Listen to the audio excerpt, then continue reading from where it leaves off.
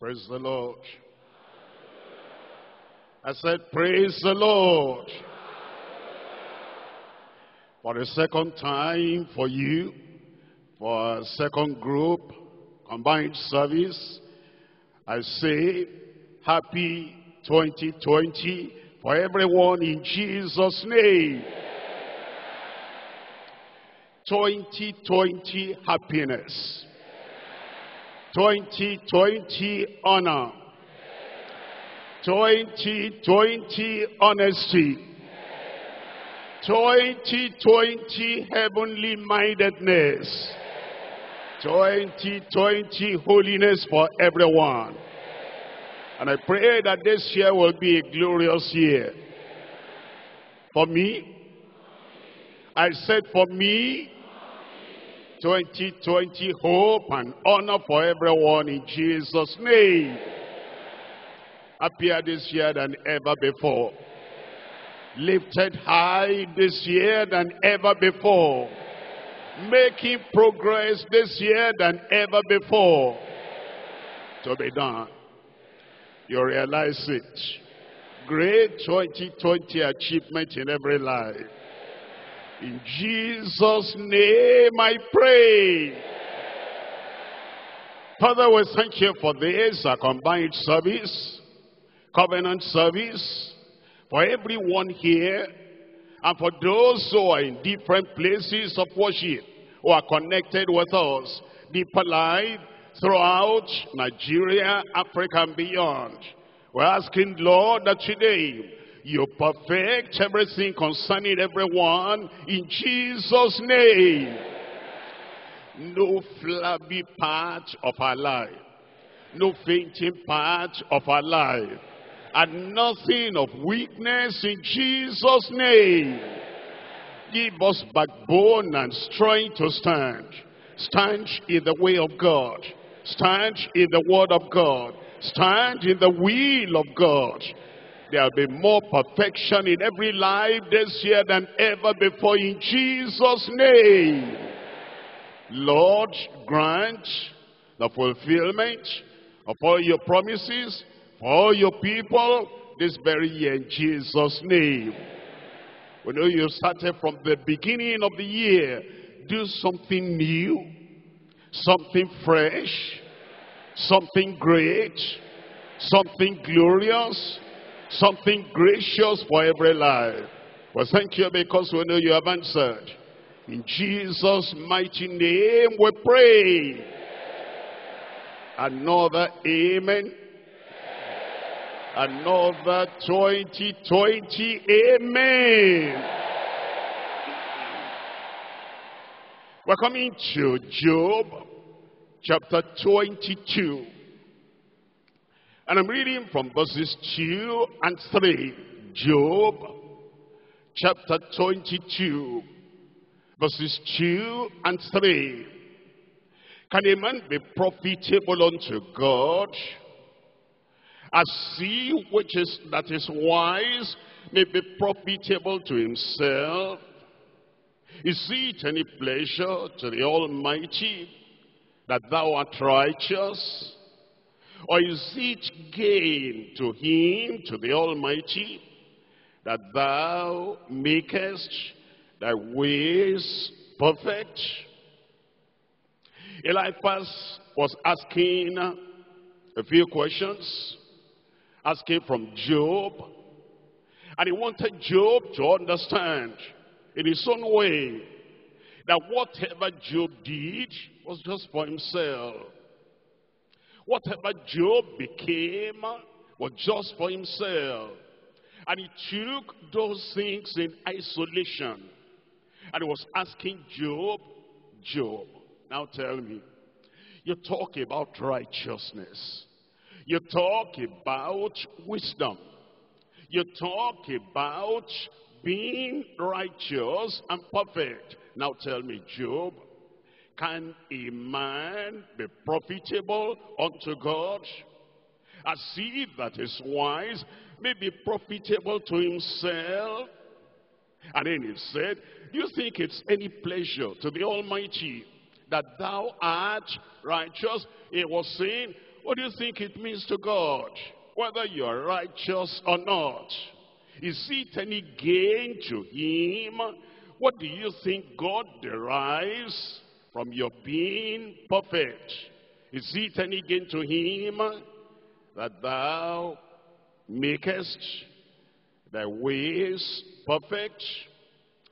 I would have wanted to talk to Eliphaz that when you're asking a question, it matters a lot who you direct your question to. It wasn't fear. Job was confused at this time. A lot of conflict in the heart of Job at this time. He couldn't see straight. He couldn't think straight. He couldn't analyze what was happening to him. So it was not right for Eliphaz to ask Job, is it of any profit to be perfect? And there are things you don't ask from some people. I wouldn't even advise Eliphaz to ask Solomon or to ask any man of his own acquaintance the question he was asking Job. I say, Eliphaz, have you heard about Abraham? Ask him. Is it of any profit to God that a man be perfect? Have you heard about Noah? Ask him. Is it all right? Is it of any profit for a man to be perfect? Ask Joseph. That's the man that went through all those things he went through, and yet he kept his way righteous, scriptural, and perfect. Ask Joseph. Eliphaz, you might hear sometimes about Daniel. If you were going to ask a question like this, is it of any gain? Is it of any profit that a man be perfect? Ask Daniel. I know you live far back in the Old Testament. If you could come to the New Testament and see John the Beloved, and you were to ask such a question, you'll have a better answer.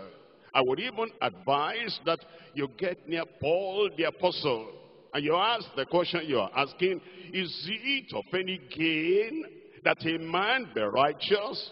Any profit to the Almighty that a man be found perfect? Let's think of it. Let's leave all those people alone.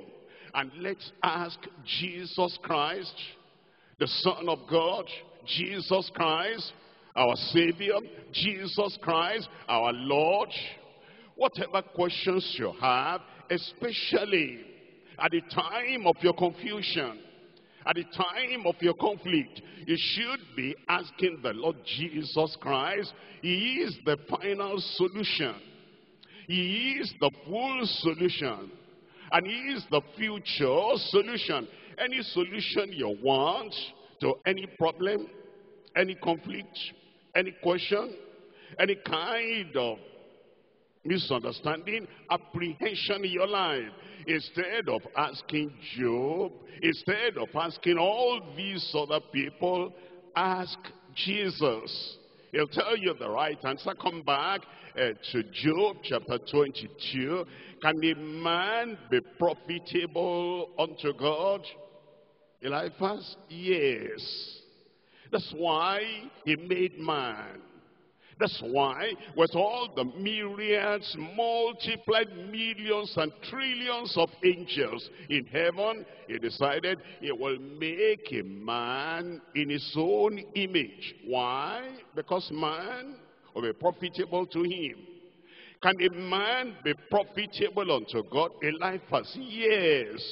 Why do you say yes? Because man is so precious that the Almighty God sent his only begotten Son, that he will redeem man. If man will have no profit, how would God send his only begotten Son? To redeem him. Can a man be profitable unto God? Eliphaz, yes. That's why he led the result of Calvary. After Christ died on the cross of Calvary, and he was buried, and he rose the third day, he came to his own disciples. He said, you know what?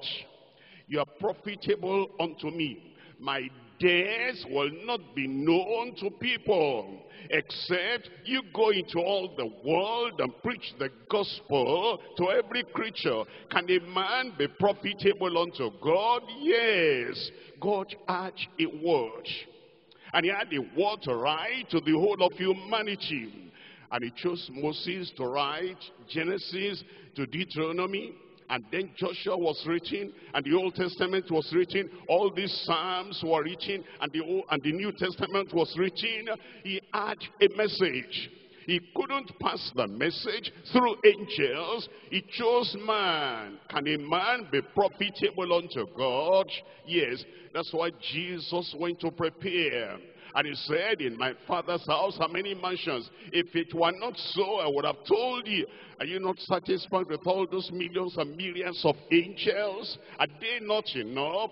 I need the redeemed man. I need the righteous man. And I need the restored, renewed man to stay with me. Father, I will, that those you have given me will be with me where I am, that they may see my glory. Can a man be profitable unto God as he that is wise may be profitable unto himself?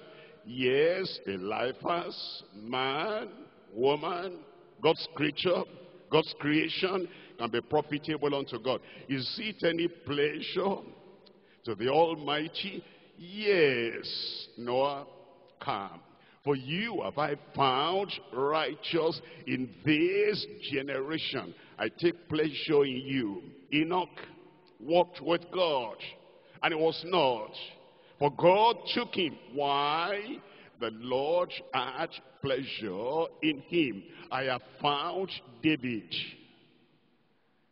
to be a king, and I'm going to make him a king, because he will fulfill all my pleasure. He found pleasure in him. Can a man, is it any pleasure to the Almighty that thou art righteous? Yes.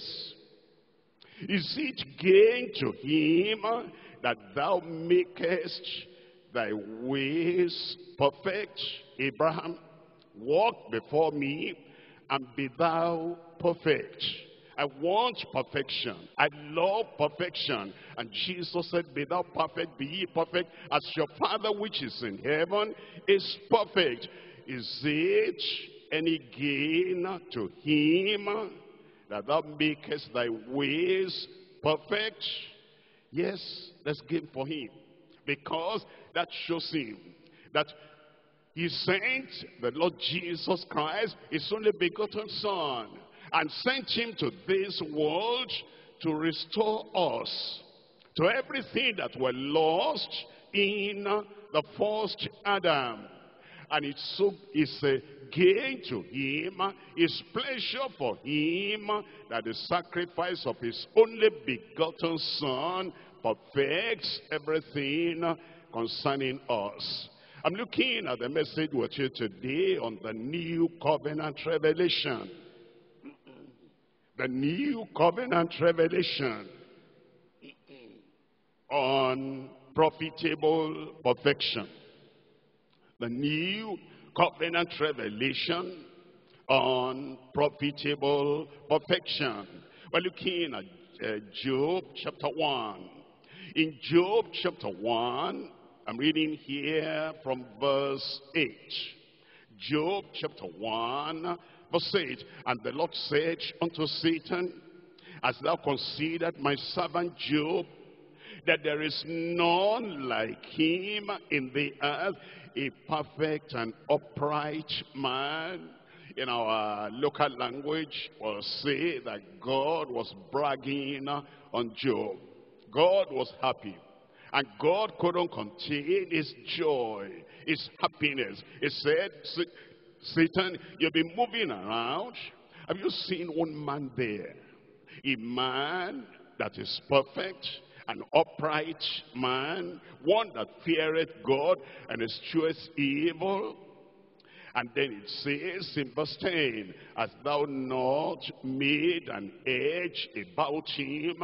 He took so much pleasure in Job that he made a hedge around him. And he bowed his house. And he bowed all that he has on every side. Thou hast blessed the work of his hand. He took pleasure in the man because he found him perfect. And he found him bent on doing what is right and holding on to his integrity. And his substance is increased in the land. God had pleasure. The new covenant revelation on profitable perfection. I'm looking at Psalm 64. In Psalm 64, we're reading from verse 2. Psalm 64. We're looking at verse 2. Hide me from the secret counsel of the wicked, from the insurrection of the workers of iniquity, who wedge their tongue like a sword, and bend their arrows to shoot their arrows, even bitter words, that they may shoot in secret at the perfect. That's what Eliphaz was doing. The Almighty God has said, consider my servant Job. There's none like him on the earth. He is perfect. He hates evil. He embraces righteousness.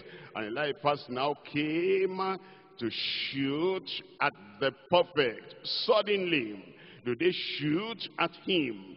And fear not. They encourage themselves. Those three friends of Job encourage themselves in an evil matter.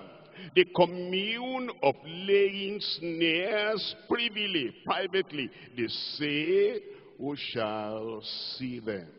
Who shall see them? And God heard everything they said, everything they asked, everything they proposed, everything they raised up to condemn Job. And this is the question that is very important for a child of God to understand.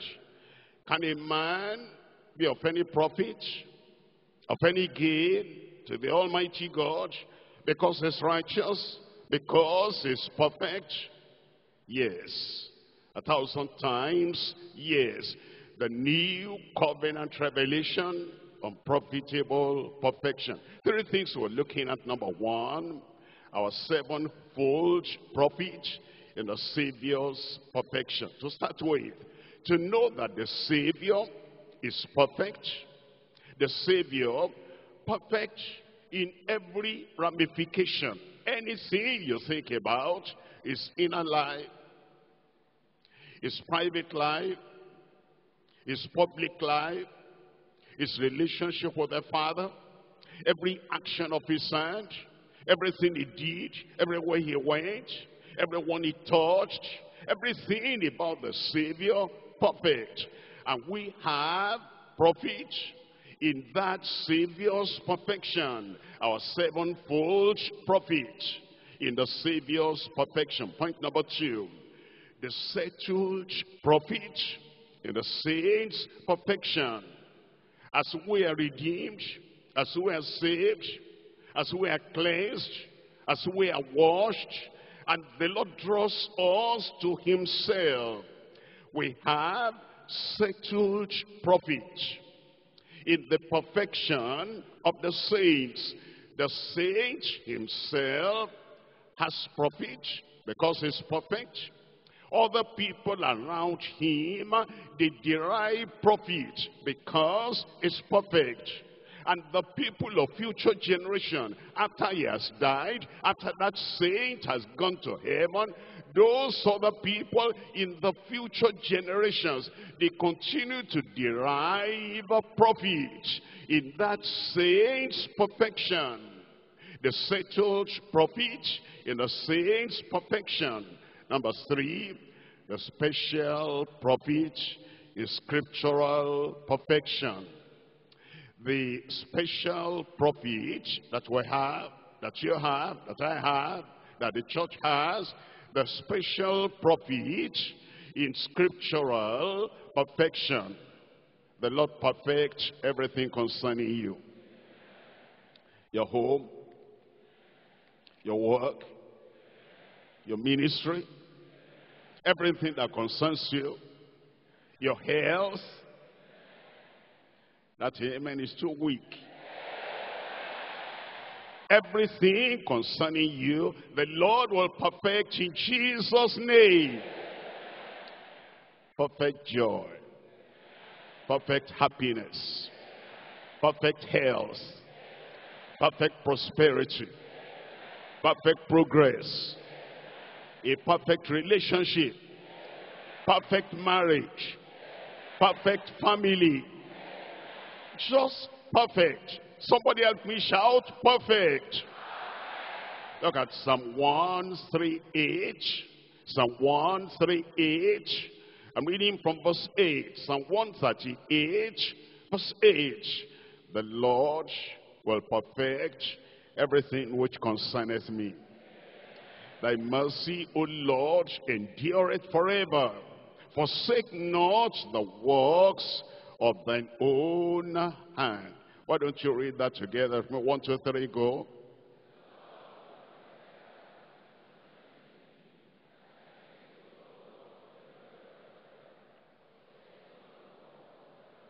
Okay, just the first line now until what concerneth you.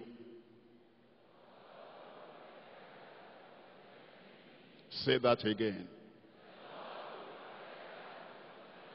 Read it with faith. Take it as a prophecy.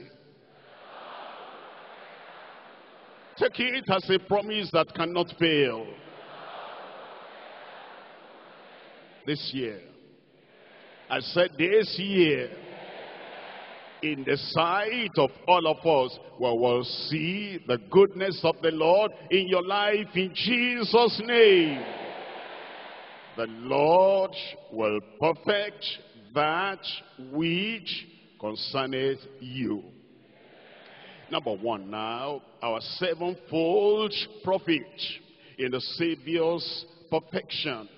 Our Savior, the captain of our salvation, the one who died for us on the cross of Calvary. There is something about him that made the sacrifice to be acceptable in the sight of the Lord. Hebrews chapter 2. I'm reading from verse 9. Hebrews chapter 2. We're reading from verse 9. It says, but we see Jesus, who was made a little lower than the angels for the suffering of death, crowned with glory and honor, that he by the grace of God should taste death for every man, for it became him, for whom are all things, and by whom are all things, in bringing many sons to glory. He'll bring you to glory. To make the captain of their salvation, look at this, perfect through suffering. Perfect through suffering. He offered a perfect sacrifice. Look at chapter 5, Hebrews chapter 5. I'm reading from verse 9.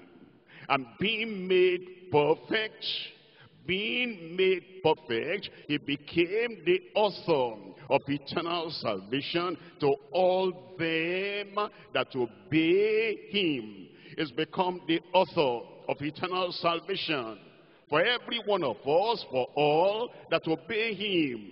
What are the benefits we have? What profits do we have from the Savior's perfection? Number one, you know this, salvation. We would have been lost without the Savior's perfection. But he lived a perfect life, and he offered a perfect sacrifice so that he'll be qualified to give us salvation.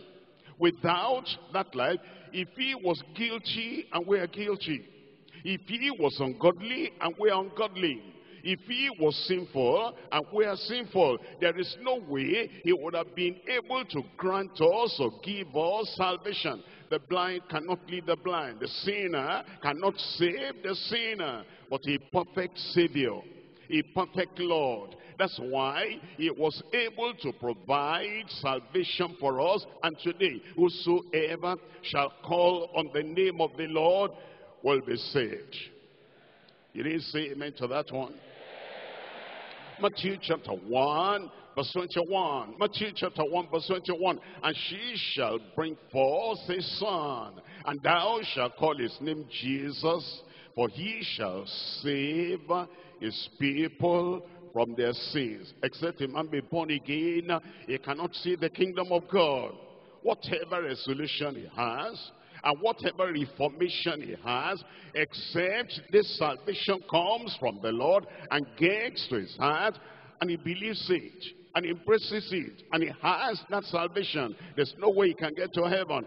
And the perfection of the Savior grants us that salvation. It's salvation that saves us from sin.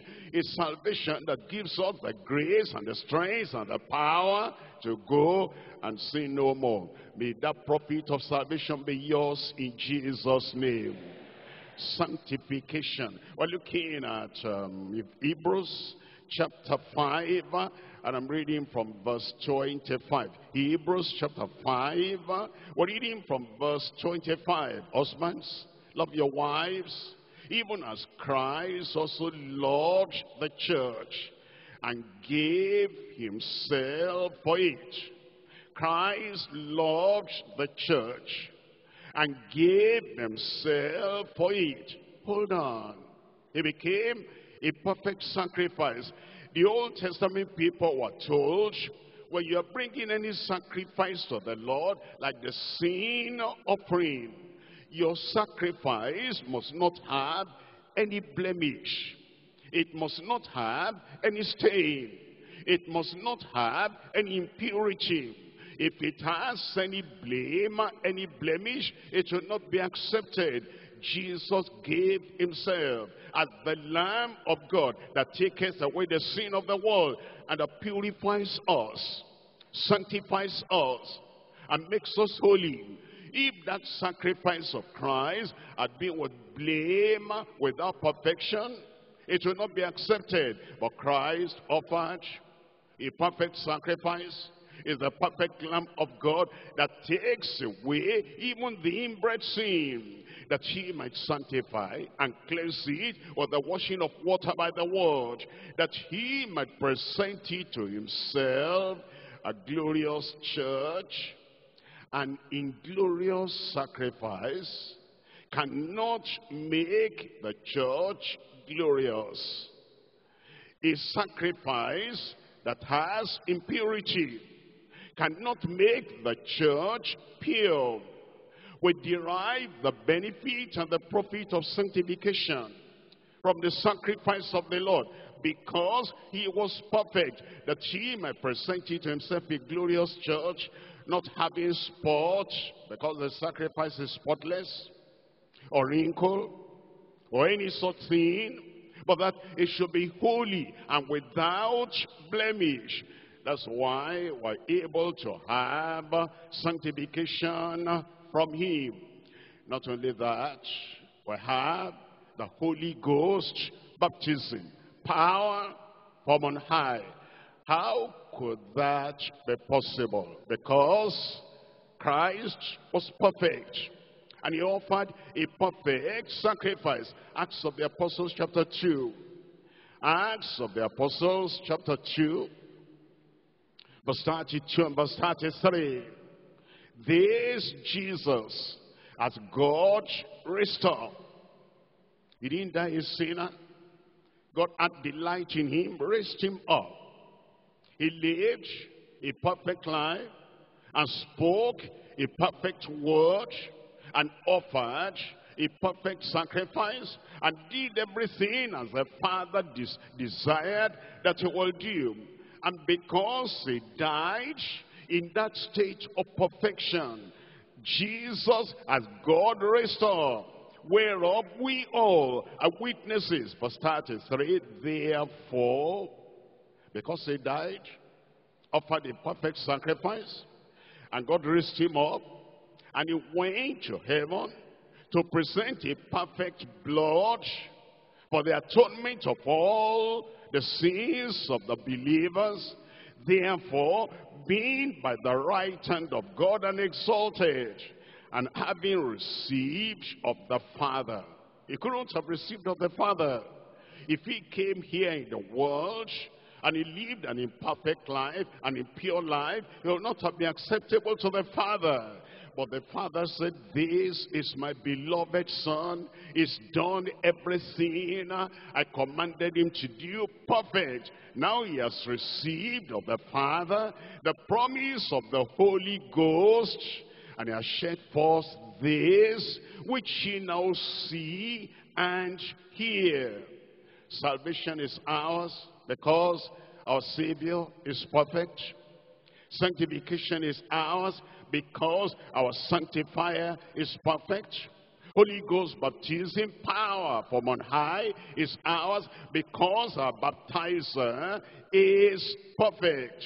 Look at Isaiah number 4 now, our healing and our health. Isaiah chapter 53. I'm reading from verses 4 and 5.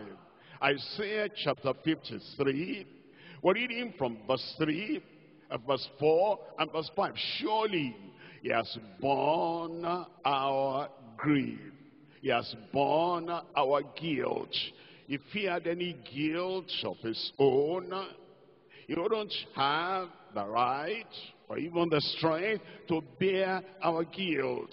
But because he was guileless and guiltless, surely he has borne our griefs and carried our sorrows. Yet we did esteem him stricken, smitten of God, and afflicted. But he was wounded for our transgressions.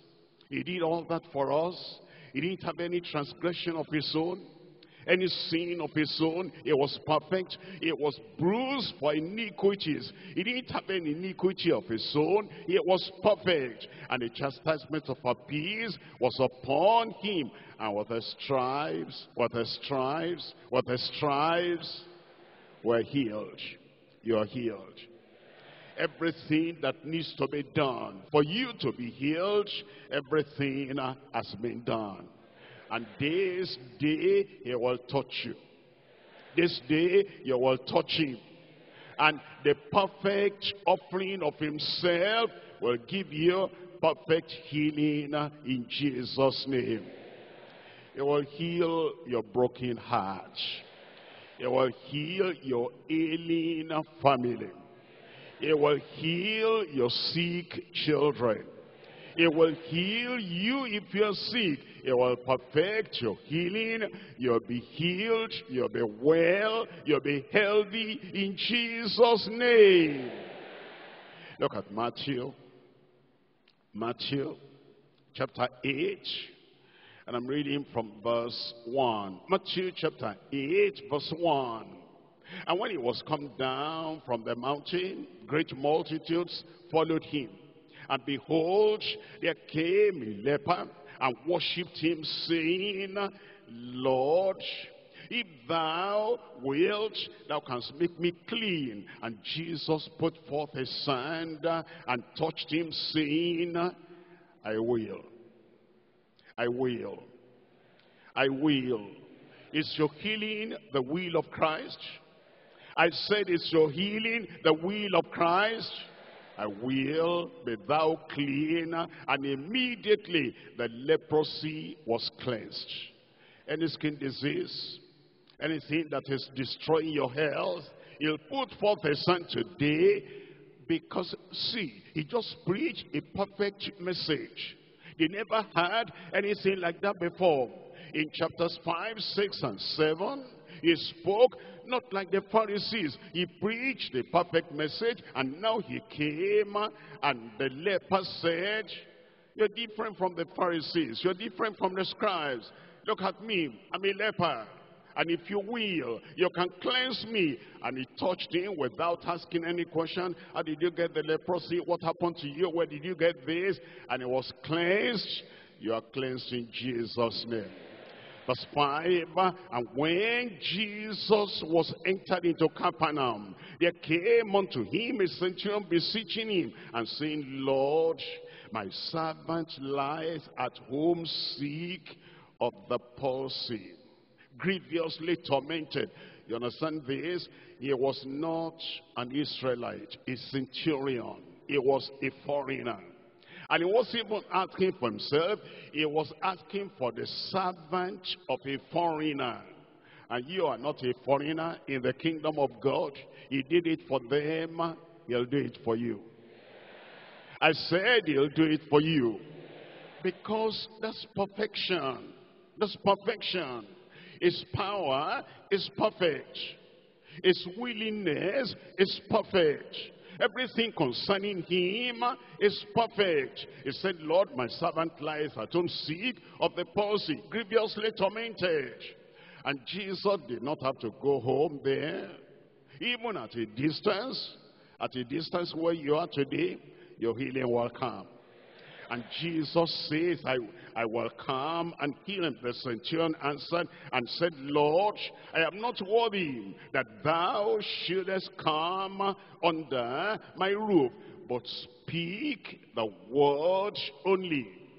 Because he's perfect, angels stand at attention for the perfect Savior, and heaven responds favorably to the word of the perfect Savior. All he needs to do is speak the word into your life. And this year will be a 2020 new year in Jesus' name. Speak the word only, and my servant shall be healed. For I am a man under authority, having soldiers under me. And I say to this one, go, and he goeth. They cannot argue. Sickness will not argue with the perfect Christ.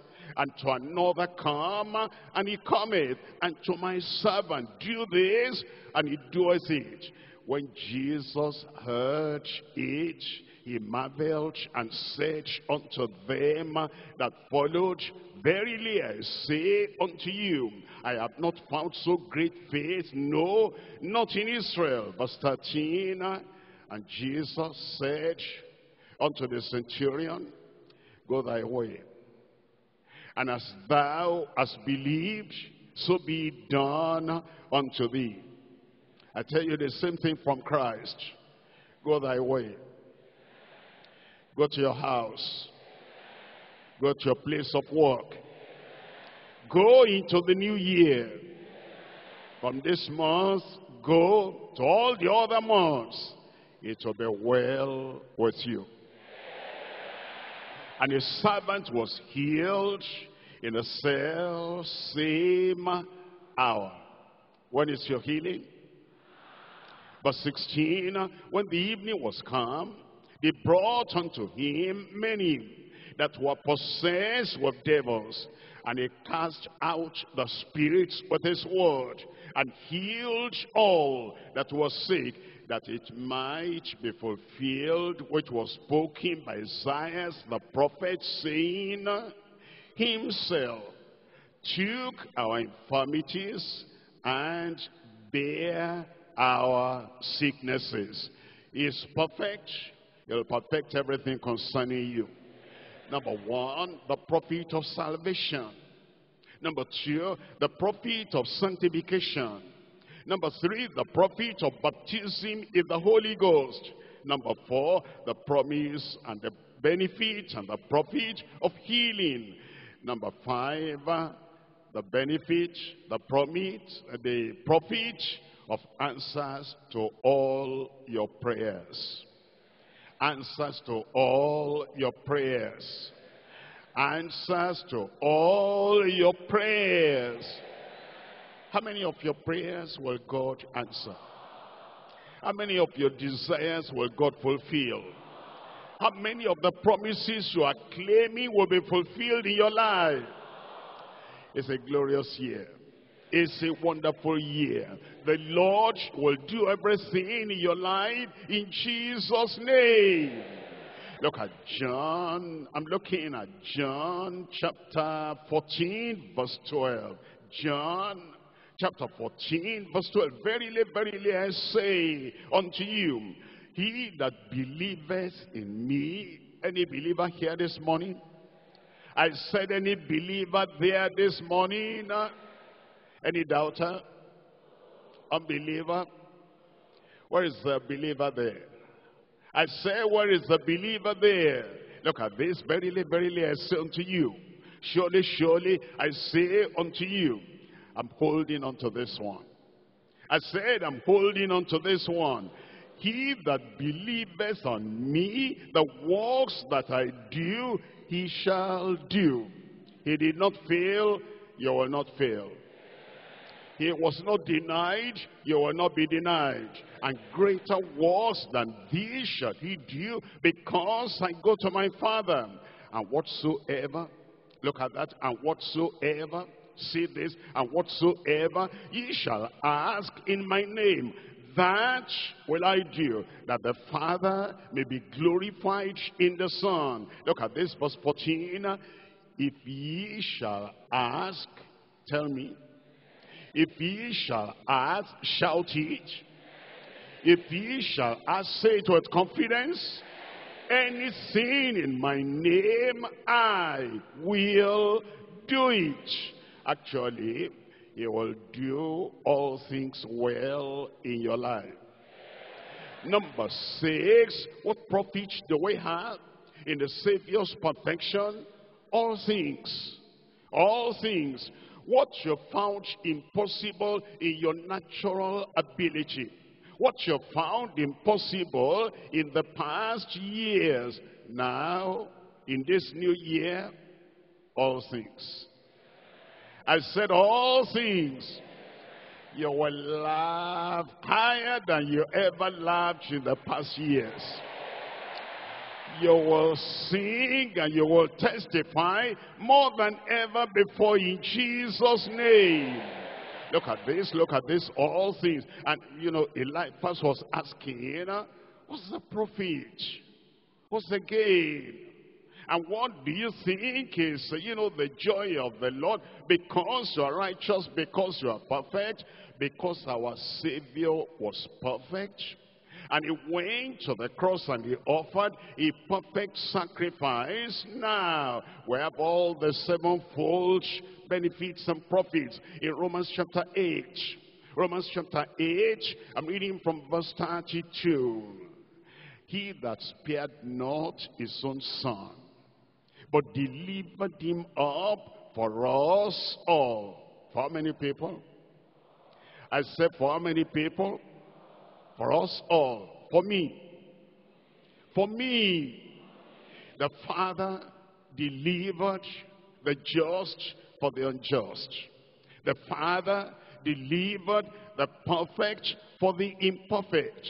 The Father delivered the pure for the impure. And he said, so that you will have what he had. He says, he will make him your substitute. He became what we were, that we might become what he is. He that spared not his own son, but delivered him up for us all, he says, how shall he not with him also freely give us, tell me, freely give you, tell me, freely give me all things, freely give your family all things, freely give every one of us, tell me, all things. That's the profit of the Savior's perfection. Now in second Peter chapter 1, 2 Peter chapter 1, I'm reading from verses 3 and 4. 2 Peter chapter 1, verses 3 and 4. I have something. This new year, I have something. This new year, you have something. You must not cry like last year. You must not mourn like last year. You must not complain like last year. You must not pray like last year. You must not be wandering and tired like last year. This year, you have something. Tell the person by your side, this year, I have something. All those negative things are gone. New things this year. New benefit this year. New profit this year. New answers to prayer this year. All things this year. Look at 2 Peter chapter 1, 2 Peter chapter 1, verse 3. According as his divine power, he has given us, tell me there. According as his divine power, he has given us, tell me. According as his divine power, he has given me all things that pertain unto life and godliness, through the knowledge of him that has called us to glory and virtue, whereby are given unto us exceeding great and precious promises, that by these ye may be partakers of the divine nature, having escaped the corruption that's in the world through lust. Everything coming from the world, you will escape. Everything coming from Satan, you will escape. Everything coming from a hidden enemy, lurking in the private and shooting at the perfect, you are going to escape all those things in Jesus' name. What profit do we have as a result of the Savior's perfection? Number 1, salvation. Number 2, sanctification. Number 3, the baptism in the Holy Ghost. Number 4, healing and health. Number 5, answers to all your prayers. Number 6, all things. Number 7, heaven. Number 7, heaven. You'll get there. Well, we'll get there. Your wife will get there. Your husband will get there. Your children will get there. His grace will help you. His strength will support you. Because of his perfection and because of his perfect sacrifice, heaven will be your Lord on the final day in Jesus' name. 1 Peter chapter 1. 1 Peter chapter 1. I'm reading from verse 3. 1 Peter chapter 1, verse 3. Blessed be the God and Father of our Lord Jesus Christ, which according to his abundant mercy has begotten us again unto a lively hope by the resurrection of Jesus Christ from the dead, to an inheritance incorruptible and undefiled, and that fadeth not away, reserved in heaven for you. Reserved in heaven for who? Reserved in heaven for another person will not take your place. Noah built an ark, and all those people around him, when Noah preached righteousness, could have entered into the ark, but they were not ready. And God gave them space and time, many years, while he was building the ark. Eventually, the time came that God said, Noah, enter into the ark. Your wife, enter into the ark. Your wife will not be missing in heaven. Your children, enter into the ark. Your children will not be missing in heaven. And the wives of your children, let them enter in. All your in-laws, as you touch them with the gospel, and they respond to the gospel, they will not be found missing in heaven.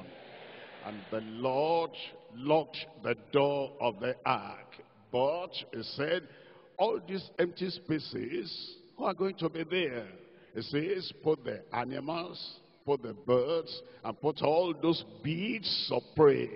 And the beasts and the animal and the birds replace the people instead of their getting there. That's why I'm praying for you, that nobody will take your place. Reserved in heaven for you, who are kept by the power of God through faith unto salvation, ready to be revealed in the last time. Now we come to point number 2. After we have seen the sevenfold prophet in the Savior's perfection, now we come to the settled prophet in the saints' perfection. In the saints' perfection. Now, a saint of God, cleansed by the blood, washed in the blood. What is the profit for that saint of God? I'm coming to Genesis chapter 6. Genesis chapter 6. I'm reading from verse 9. Genesis chapter 6, verse 9. These are the generations of Noah. Noah was a just man and perfect. Look at that. Noah was a just man and perfect in his generation. And Noah walked with God. What's the benefit of that? What's the profit in that? Chapter 7, verse 1. And the Lord said unto Noah, come thou and all thy house into the ark, for thee have I seen righteous and perfect before me in this generation. What's the profit? He escaped the judgment of God. You'll escape the judgment of God. As you make up your mind that this new year will be a year of righteousness, a year of holiness, a year of perfection, a year of purity.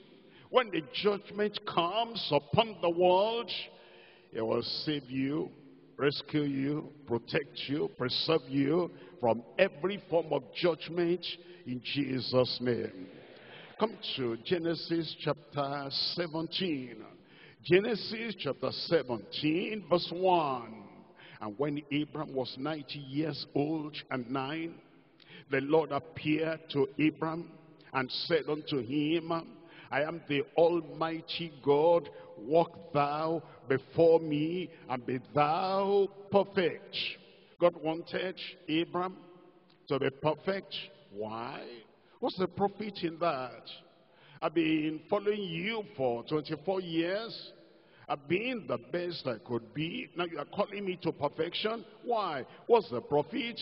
Verse 2, and I will make a covenant between me and thee. You'll have a covenant with me.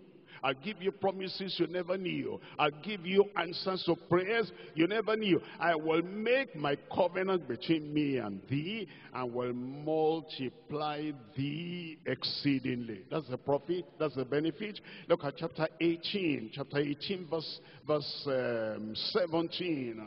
Chapter 18 of Genesis, and I'm looking at verse 17. And the Lord said, shall I hide from Abraham that thing which I do? God said, that's the benefit, that's the profit of perfection. In the saint's life, I will not hide anything. You know, there are people, they are Christians, they are believers. I will thank the Lord for them. But a lot of things happen in their lives, and they're ignorant. This one happened, that one happened. That one happened, everything is upside down. God said the benefit and the profit of perfection, that you come to the Lord and He cleanses you and He washes you, is that whatever is going to happen, He will not hide anything from you. How do you like that? How do you like that? That anything going to happen, before it happens, like, you know, Elisha will tell the king in Israel, don't go there, the enemy is there. Another day, don't go there, the enemy is there. And whatever God wants to do, He will tell you ahead of time. Wonderful. I said wonderful. That's the benefit that we receive as a result of perfection. We're coming to 2 Kings chapter 20. We're coming to 2 Kings chapter 20. And we're reading from verse 1. 2 Kings chapter 20. I'm reading from verse 1. In those days was Hezekiah sick unto death. And the prophet Isaiah son of Amos came to him and said unto him, Thus says the Lord, set thine house in order, for thou shalt die and not live. There are many people who are, waiting for prophecies. And they're looking for prophecies. And there are people that are quick to give you cheap prophecy, lying prophecy. And then if they hear that you're weak or sick, it's a little fever, or it's a little pneumonia, or it's a little whatever, they quickly send a prophecy to you. The Lord said, I should tell you that you are going to die. And then they take that prophecy, they abandon their Bible, they abandon the 2020 confirmation of blessing for them, and they abandon the revelation of the final solution in their lives, and they're carrying prophecies about, help me take care of my children, help me take care of my husband, help me take care of this and take care of that. What are you talking about? What's the problem with you? Because somebody sent a prophecy unto me and said, I will die. Not this year. You will not die. Can I give you testimony? You are not ready. I went to one West African country some years ago. And this man, I was holding revival. In the morning, I will, teach and counsel. In the evening, I will have revival and crusade. And this man came. And as the man came, he, said, Pastor, I have a problem. I said, what's your problem? And I was new in that country. I had not been going there upon at that time. And he said, somebody wrote a letter to me with red pen. Everything red, introduction red, everything red, and then after that, put a curse at the end, everything in red letter.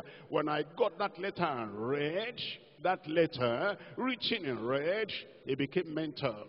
Everything was upside down, and he didn't know what he was doing again. And those people that wrote the letter with red or something, they went to his house and carried everything away. And so I was having a revival in that country, and he now came to me and said, look at the problem I have. I said, you know what, go back home. I told him what to do. I said, do this, do this, do this. I didn't know him before, but I told him, once you do all that, come back in the evening, I'll pray for you. And he went, and he did what I said. He didn't say the man does not know me. He didn't say he's a Nigerian. He came to our country. He doesn't know anything about me. Of course, I knew by the Spirit of the Lord. And then he went home and did everything and came back in the evening. I said, can I pray for you now? He said, no. I said, but you said you wanted prayer. He said, when I did what you told me to do, I became totally well. You are well. I said you are well. You see, we need to understand that is it. So a family got married, and after they got married, this is another situation now. Solution has come in your life. This person got married, and for days they couldn't perform. They couldn't do anything together. They tried, they read, they did this, they did everything, and there was no result. And so they decided, well, we'll go to the headquarters and go to Lagos. And we had Saturday workers meeting here at Bagada. When the old Bagada was here. And then, if this happened in the old Bagada, greater things are going to happen in the new Bagada. And so I finished the workers meeting, and I came out there, and they said, we're coming from far away place in the north. And we're married, and we just got married all these days and weeks. I mean, doing everything you can do, but we cannot relate together. I said, that's all right. I said, come to the service tomorrow. After the service, you can come and see me. And I went back home, and lo and behold, everything went fine. Miracle happened. And the Lord settled everything. And then as they came on Sunday, I said, now, I didn't tell them I'm going to pray. I said, tell me your story. And the man said, everything is now fine. Can I announce to you and your family that everything is now fine? Come back now to 2 Kings chapter 20, and I'm reading from verse 2. Then he turned his face to the wall, and he prayed unto the Lord, saying, I beseech thee, O Lord. He did not accept the negative prophecy. You will not accept any negative prophecy in your life in Jesus' name. Being born again is not for nothing. Being sanctified is not for nothing. Living a righteous life, a holy life, a perfect life by the grace of God is not for nothing. There must be profit in your life. I beseech thee, O Lord, remember now how I have walked before thee in truth and with a perfect heart. In truth and with a perfect heart, and have done that which is good in thy sight. And Hezekiah wept sore. And it came to pass, after Isaiah was gone out into the middle court, that the word of the Lord came unto him, saying, turn again. Go and change that negative prophecy. That one is not for Hezekiah. That one is not for you. And tell Hezekiah, the captain of my people, thus says the Lord, the God of David, thy father, I have heard thy prayer. Do you know God has heard your prayer? It's not for nothing.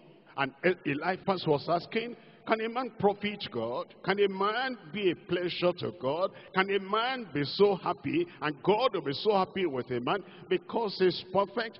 Of course, yes.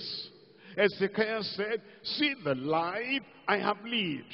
Are you going to deliver me to the wish and desire of my enemies? How can I die at this time? No, Hezekiah, you will not die. I have seen thy tears, behold, I will heal thee. On the third day thou shalt go up to the house of the Lord, and I will add to thy days 15 years. And I will add to thy days 15 years. Is perfection profitable? I said, is perfection profitable? Is righteousness profitable?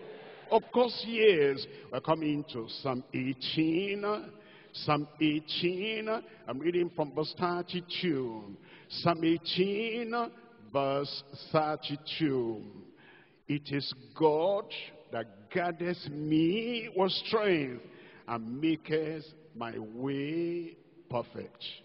Maketh my way perfect. Somebody there has not seen the verse. It's very important. Psalm 18. Psalm 18, verse 32. Have you got it now? It is God that guideth me with strength. No weakness for your life this year. And maketh my way perfect. He'll make your way perfect in Jesus' name. Psalm 37. I'm reading from verse 37. Psalm 37, verse 37. It says, mark the perfect man. This man in front of me, mark the perfect man. The Lord will make you perfect. That sister, mark the perfect woman. And behold the upright, for the end of that man, the end of that woman is peace. There'll be peace in your heart.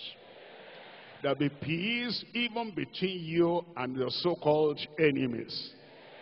They run after you, then they will say, As we're running after him, the man is being prospered more and more. And the woman is being prospered more and more.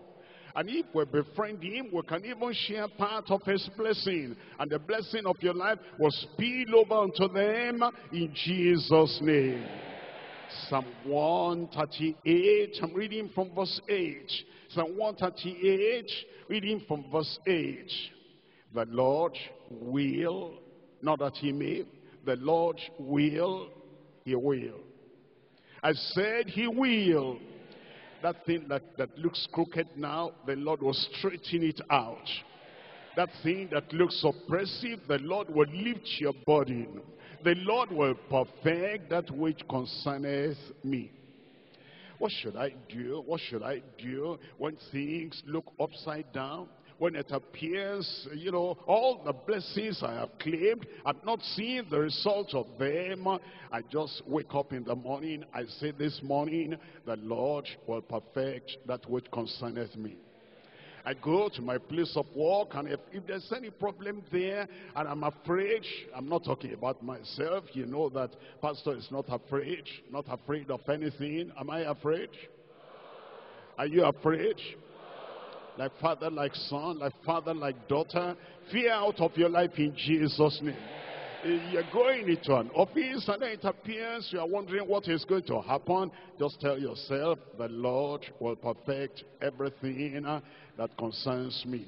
You're going to your in-laws, and then they have been calling you, and they are threatening, will take a daughter from you, will take a man from you. The Lord will perfect that which concerneth me. You're going to your market, and then as you are going, you say, the Lord will perfect that which concerneth me. You're going to sleep in the night, and then there is a voice that's saying, you know, maybe this will happen, this will happen. No negative thing can happen to you. The Lord will perfect that which concerneth me. Read that again. 1, 2, 3, go. He will do it. 2020 promise that cannot fail. He will do it in Jesus' name. The Lord will perfect that which concerneth you. Thy mercy, O Lord, endureth for how long? The mercy, O Lord, endureth in your life for how long? The mercy of the Lord, the goodness of the Lord endureth in your life forever. Forsake not the works of thine own hands. The Lord will not forsake you. The Lord will be with you. Look at Daniel chapter 6. I'm reading from Daniel chapter 6. And I'm reading from verse 4. Daniel chapter 6. And we're reading from verse 4. It tells us in Daniel chapter 6 verse 4, then the presidents and the princes sought to find occasion against Daniel concerning the kingdom, but they could find none occasion nor fault. That's you this year. For as much as he was faithful, neither was there any error or fault found in him. Then said these men, we shall not find any occasion against this Daniel, except we find it against him concerning the law of his God. You know the story, I'm just reading it to you, that made them to plan to throw him into the lion's den. The lions of this world will not eat you up. No lion is so mighty and so wicked and so violent to eat you up. Your blood will be poison to their system. Look at verse 20. Look at verse 20. When he came to the den, he cried with a lamentable voice unto Daniel, and the king spake and said unto Daniel, O Daniel, servant of the living God, is thy God whom thou servest continually, able to deliver thee from the lions? What do you think? A perfect man, a righteous man, a faultless man, a blameless man. God must deliver you from all lions. Then said Daniel unto the king, O king, live forever. My God has sent his angel and has shut the lions' mouths, that they have not hurt me. For as much as before him innocency was found in me, and also before thee, O king, have I done no hurt. Then was the king exceedingly glad for him. I will be glad for you. I will hear your story. I will hear your testimony. The king was glad for him. The people that hear about you this year, they'll be glad for you.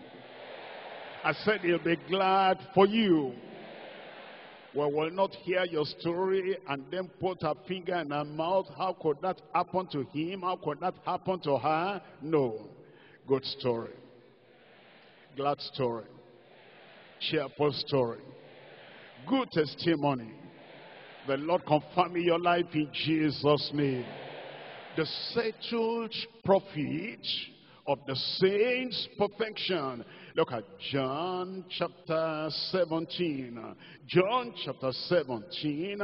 I'm reading from verse 23. John chapter 17, verse 23. I in them, and thou in me, that they may be made perfect in one, that they, the believers, the disciples, may be made perfect in one, and that the world may know that thou hast sent me. Any prophet in perfection? Yes. The world will know that through our lives, if the Lord can perfect everything concerning us, and we have joy, and we have peace, and we have this kind of testimony, the world will believe that the Father has sent Jesus and has loved them as thou hast loved me. What's the prophet in perfection? The Lord will love you exactly as he loved the Lord Jesus Christ.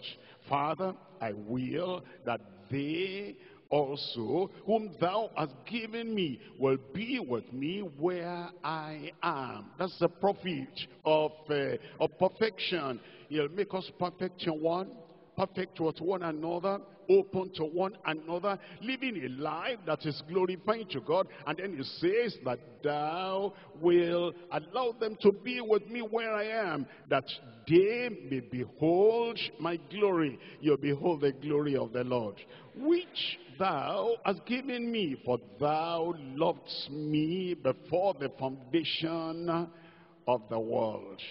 Something good in your life.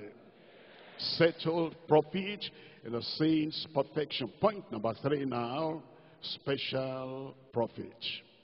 Special prophet for scriptural perfection. Special prophet in scriptural perfection. You can be perfect. I said you can be perfect. You will be perfect. We're not talking of the perfection of angels, not perfection of angels, scriptural perfection. What's scriptural perfection? Spell that word perfection, P, power without pride. That's perfection. Purity without pride. That's the perfection. That is talking about proficiency without pride. You're proficient, you're powerful, you have a good position, you have prosperity, the blessings of the Lord, they gather around you, and yet there is no pride. Power without pride. E, endurance without entanglement. Endurance without entanglement. Whatever happens and whatever the world may do, it will not get to your soul. It will not get to your spirit. Even on your bare skin, it will not get your skin. You'll hear the noise of the enemy, but it will not penetrate your heart. And so you endure without entanglement. That's perfection. That you carry yourself in a good way, and you smile it up, and you are glad, and you are cheerful. In all these things, I am more than a conqueror. Endurance without entanglement, restitution without reservation.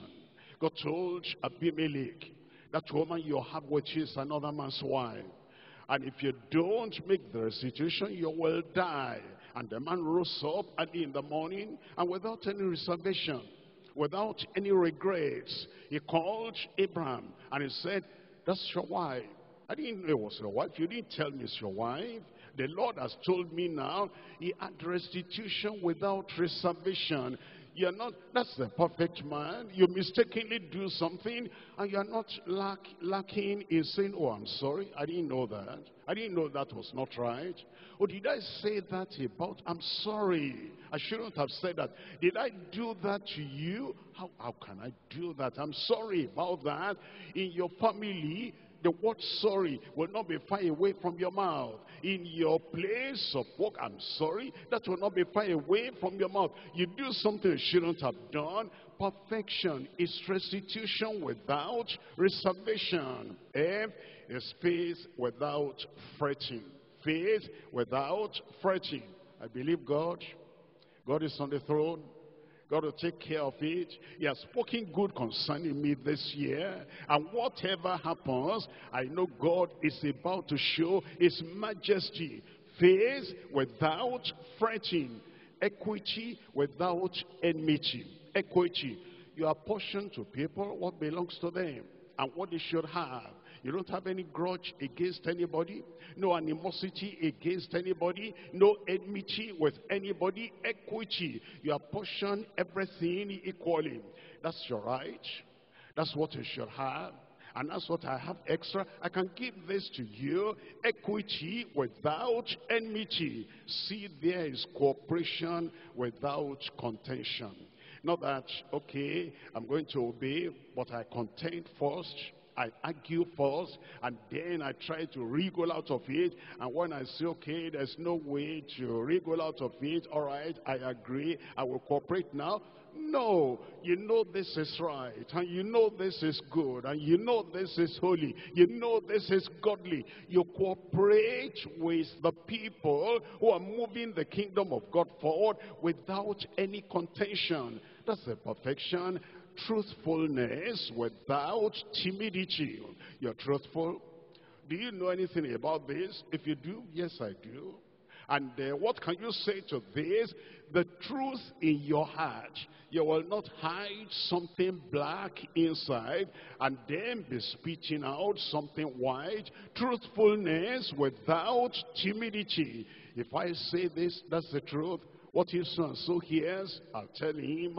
I have to tell the truth as a saint of God, as a child of God, as a servant of God. What if, my husband will say, how could you do that? Well, I still have to tell you the truth. I have to tell you the truth. I will not hide anything. Even people may frown and people may be surprised. How could that happen? How could this happen? Truthfulness without timidity. Integrity without insincerity. That's the perfection the Lord is talking about. You keep on to your integrity.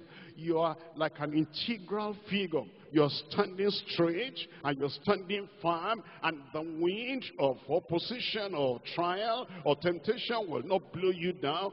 You stand with your backbone firm. Integrity without insincerity. Obedience without omission. Obedience without omission. Everything you know to do, you do. Just do. That's just your life. That's the perfection. When there's obedience without omission, neighborliness without naughtiness. Neighborliness without naughtiness. You love your neighbor as yourself. You love your brother as yourself. You love your sister as yourself. You love everyone as yourself. And you're free from sin, free from evil, free from anything, planning something to do, to disturb, or to destroy, or to derail another person. Neighborliness without naughtiness. That's the perfection the Lord is expecting. That's the scriptural perfection. Thank God you can. I said, thank God you can. Power without pride. Endurance without entanglement.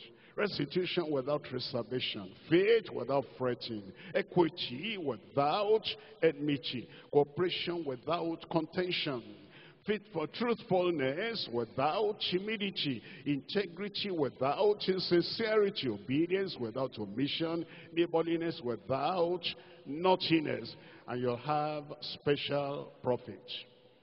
I said you'll have special profit. You are going to be blessed. As you pray, you are going to be blessed. Beyond your prayer, you are going to be blessed.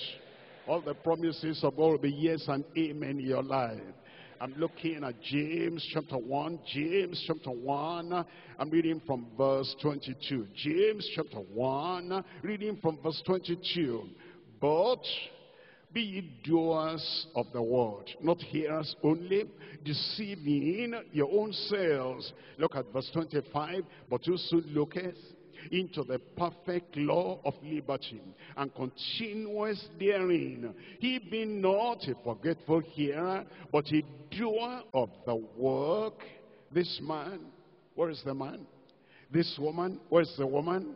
Shall be blessed in all his deeds. The Lord will bless you. I said the Lord will bless you. And the Lord is going to knock off the hand of Satan out of your life in Jesus' name. John, I'm reading from chapter 14. John, chapter 14, verse 30. John, chapter 14, verse 30.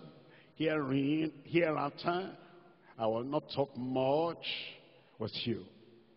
The prince of this world cometh, and he findeth nothing in me.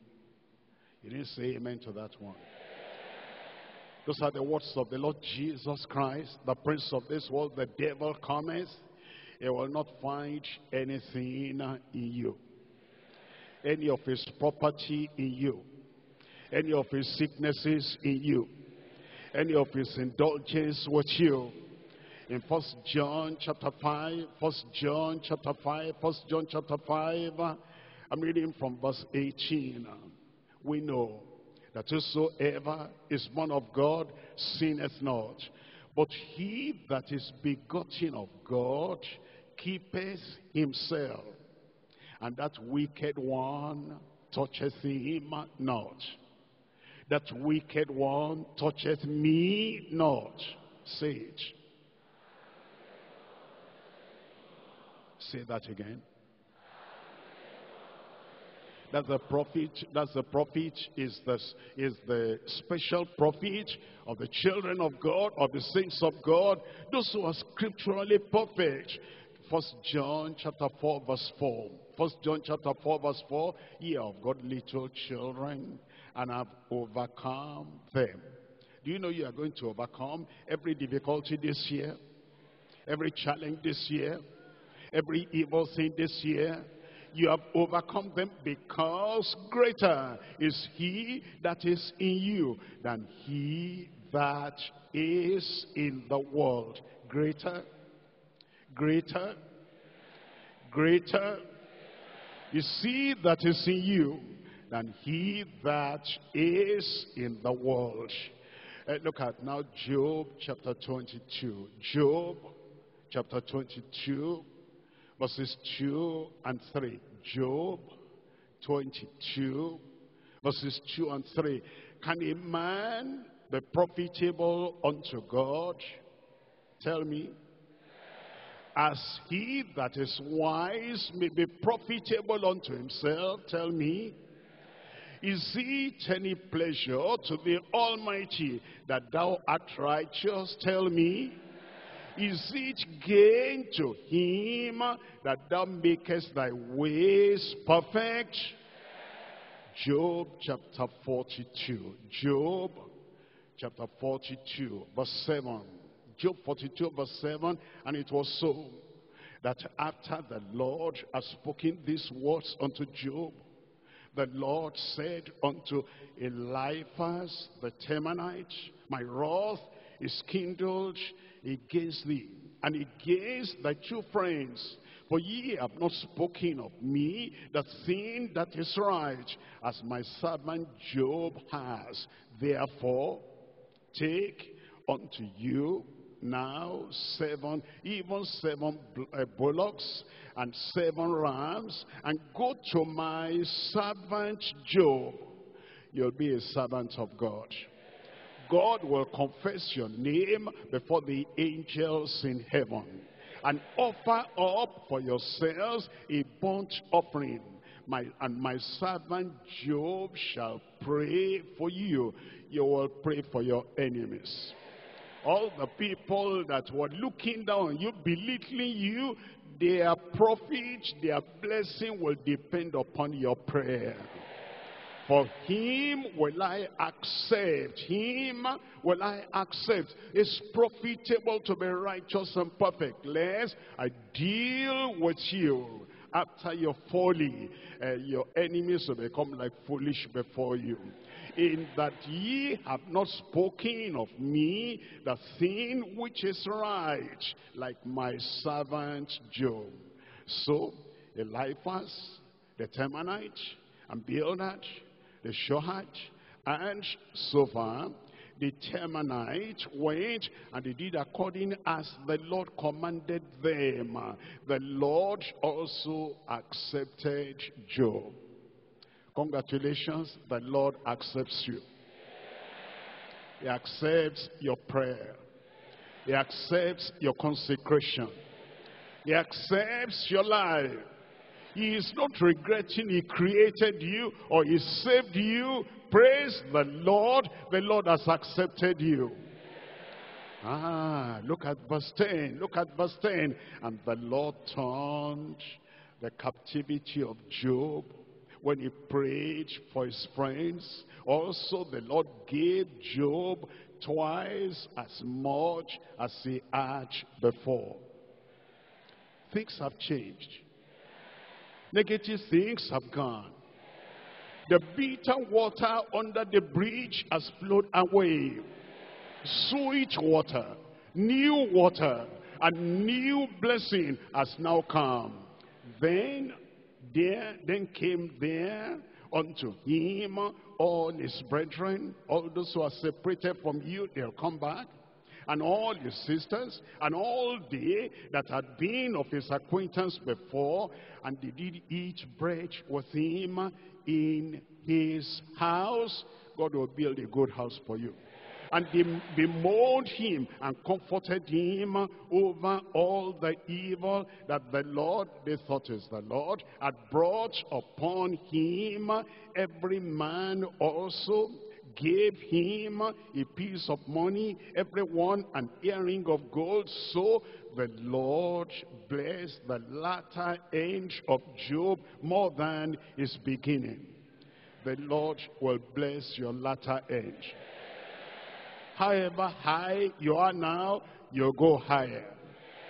For he had 14,000 sheep, and 6,000 camels, and 1,000 yoke of oxen, and 1,000 she-asses. He had also 7 sons and 3 daughters. All the sons and the daughters he lost, the Lord gave sons and daughters again. And the wife that was saying, curse God and die, new health came on the wife, and fertility came on the wife, productivity came in the family. The Lord will touch you. The Lord will touch your wife, and new things will happen in your family in Jesus' name. And he called the name of the first Jemima, and the name of the second Keziah, and the name of the third Keren-Happuch. And all the land in all the land there were no women found so fair, so beautiful as the daughters of Job, and their father gave them inheritance among their brethren. After this lived Job 140 years. He started life all over again. You'll start life all over again. And he saw his sons and his sons' sons, even to the 4th generation. And Job died being old I'm full of days, I'm full of blessing, I'm full of joy, I'm full of happiness, I'm full of profit. You'll be full of days. You'll be full of happiness. From this day forward, positive progress in your life in Jesus' name. Is it profitable to be righteous? Is it profitable to be holy? Is it profitable to be perfect? Rise up and get your own profit. Rise up and get your own profit. Tell the Lord, and say, Lord, now I know. The answer to that question, is it of any profit? The Lord Jesus Christ is the perfect Savior. Is a perfect sanctifier. Is a perfect baptizer. Is a perfect healer. And because what the perfect Lord has done, look at the sevenfold profit that I have in the Savior. Open your mouth and talk to the Lord. You will not go home empty-handed. If you're backsliding, tell him restoration is available. If you've been careless in your life, tell him he will restore you. And if it appears that things are upside down, from this very day, the Lord will brighten your life. He'll cleanse you of the blood of the Lamb. He'll save you. He'll restore you. He'll sanctify you. He'll fill you with the Holy Ghost. He will heal your sick body. He will answer your prayer. He will give you all things. He'll prepare you for heaven. Open your mouth and talk to the Lord. Tell him he loves the righteous. He loves the godly. He loves the perfect. The perfect has no pride. The perfect has no entanglement. The perfect has no reservation.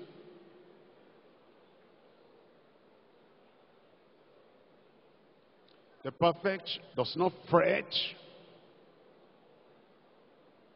The perfect does not keep enmity with anybody. The perfect is not contentious, not argumentative. The perfect is not timid.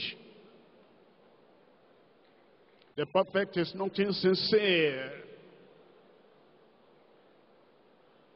The perfect does not omit the word of God, the duty, the responsibility laid upon him. The perfect is not naughty.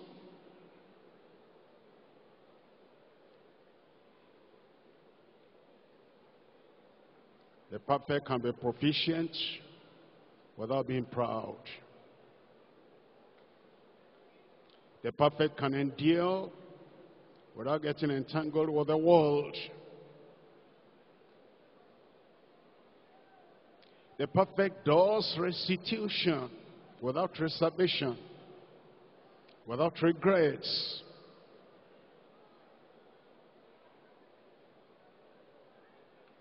The perfect has faith and is faithful without fretting.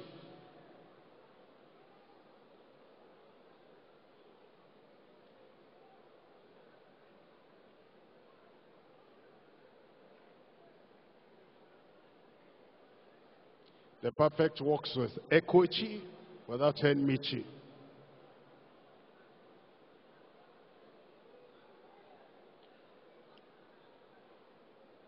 The perfect cooperates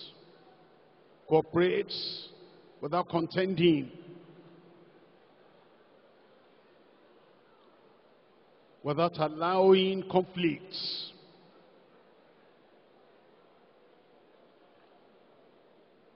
The perfect is truthful without being timid.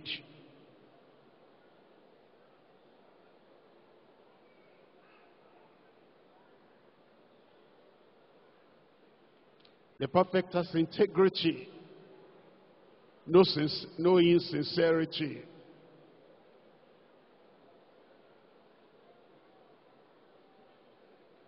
The perfect demonstrates obedience without omission. They will not omit the weightier matters of the word of God, and only obey superficially.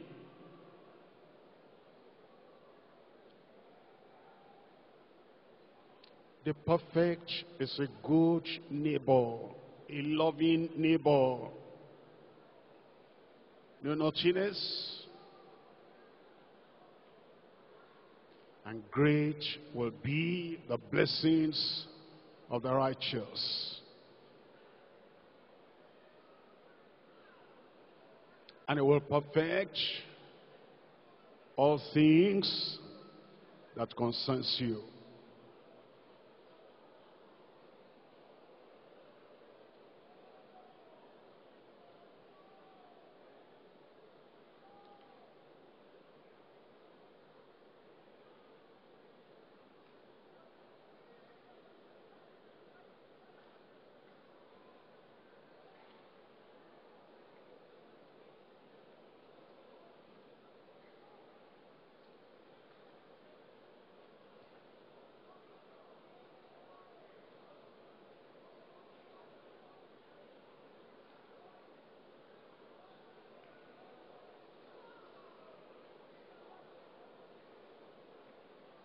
Present your life before the Lord.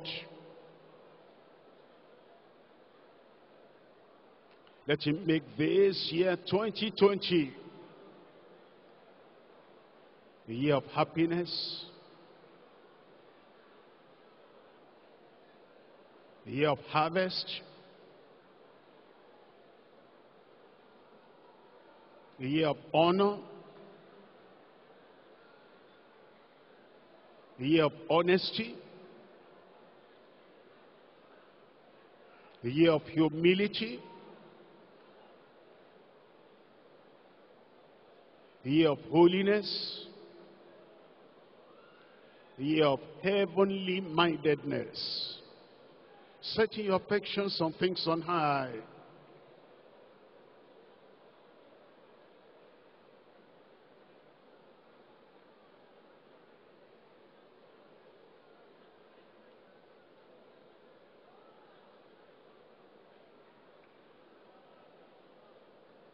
And then will you have the sevenfold prophet, the settled prophet, the special prophet, profitable to serve God, peace, to serve the Lord,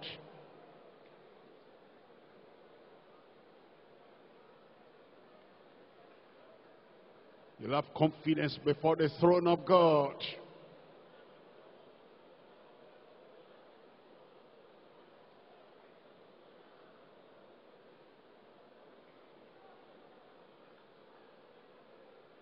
He will not forsake his own. He will not deny you before the angels of God in heaven.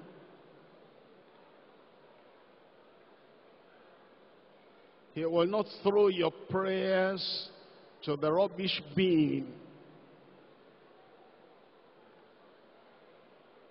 He'll have pleasure in you. He'll have delight in you.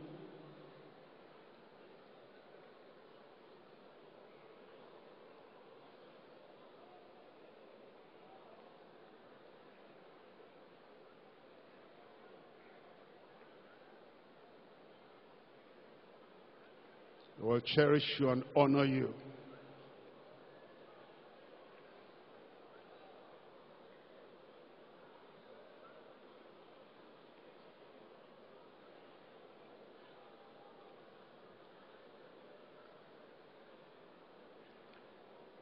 The promises of God will be yes and amen in your life. Make this a year of peace. Peace with your neighbors. Peace with everyone around you. no contention, no fighting, peace. Make it a year of purity. No impurity, no defilement.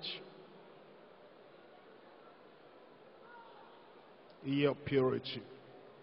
Make it a year of power.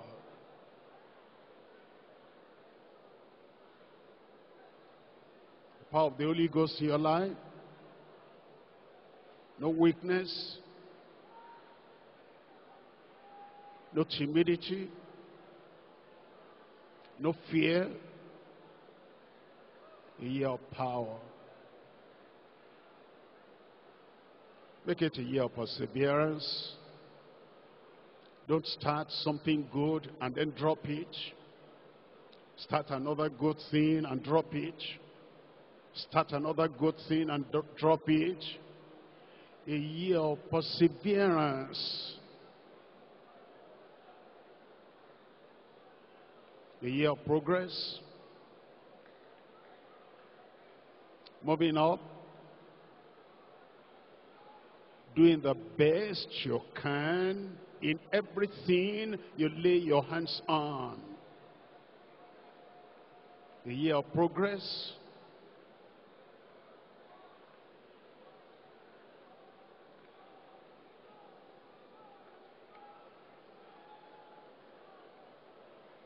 A year of proficiency.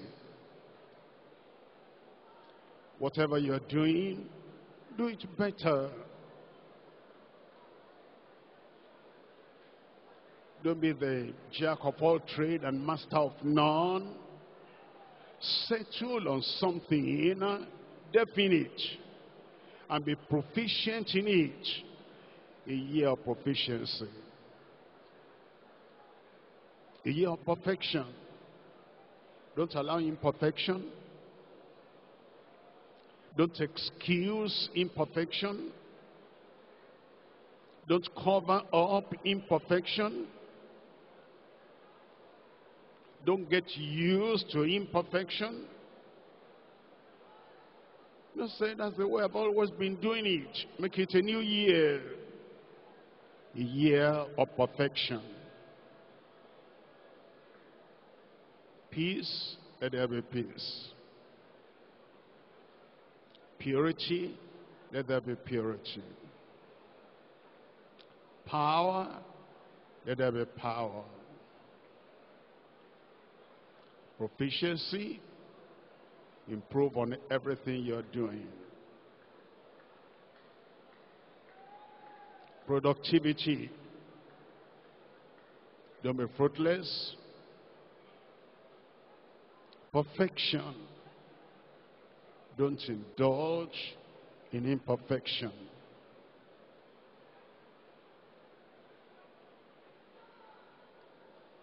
And you'll find perfection profitable.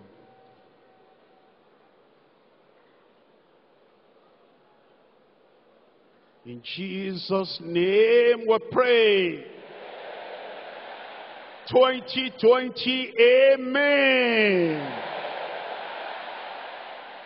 I rejoice with you that this will be a really new 2020 year for you in Jesus' name. You believe? You accept? You know the prophecy will be fulfilled in your life? Raise up those hands. Father, we thank you for this hour. We thank you for this time.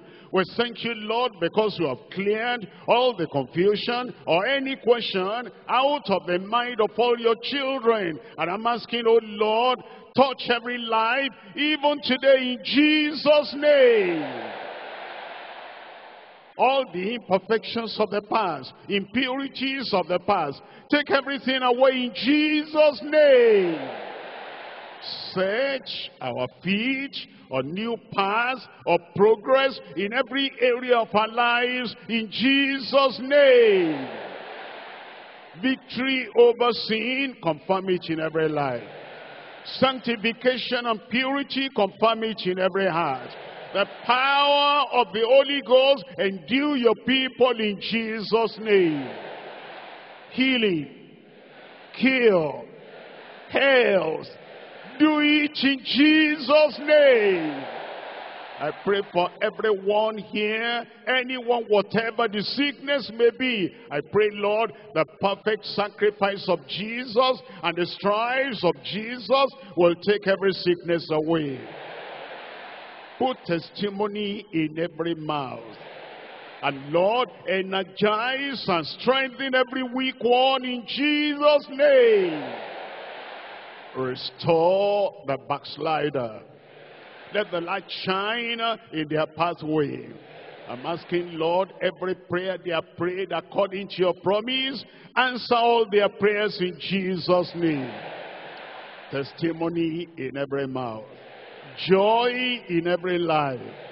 Lord, for everyone without exception, you will do something new, something fresh, something great, something glorious, something unforgettable in every life in Jesus' name. Profit, profitability. They turn to the right, profit. Turn to the left, profit. They move forward, profit. In the family, profit. In their place of work, profit. In their spiritual life, profit. And you perfect everything concerning every child of yours in Jesus' name. Lord, there will be joy in every life. All the years of mourning and weeping and crying, all that is gone. The bitter water under the bridge, all that is gone. Every day, a miracle. Every week, a miracle. And every fellowship, a miracle. Do something new every day for every one of your children. Confirm it in every life, Lord. I thank you because I know you have answered.